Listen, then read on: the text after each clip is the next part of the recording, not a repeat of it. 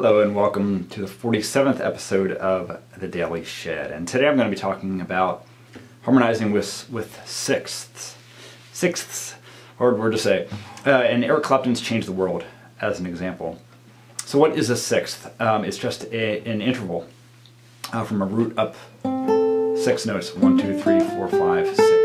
You harmonize it with the rest of the scale. So Change the World, I'm going to be showing the verses. So basically you've got a bass line, it basically just goes between E and A, and the melody is very simple.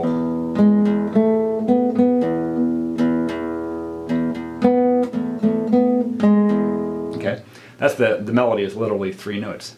So that itself is fine. Harmonized with 6, and it's a sixth below. Sounds like this.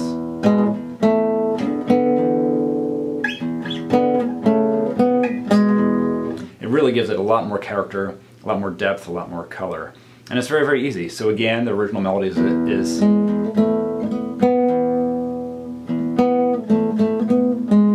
with the E bass note.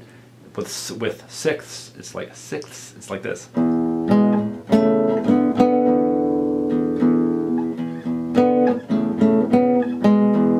Okay? The next line is also very simple. Now you're over an A, open A note. Harmonized this, then back down. The nice thing about these shapes is that they're very easy to slide, so you really get a nice bit of expression through them too.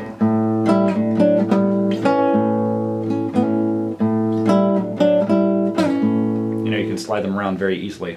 You just change your fingers a little bit. Again, back to the bottom for the rest of the melody. Single note version, now harmonized. And back down. And then it goes on into the chorus from there. The main thing I want you to take away is these sixths. And again, we're harmonizing below, a sixth below. So we're still in the key of E major. This is in the key of E major. We're just harmonizing down, going 6 notes below.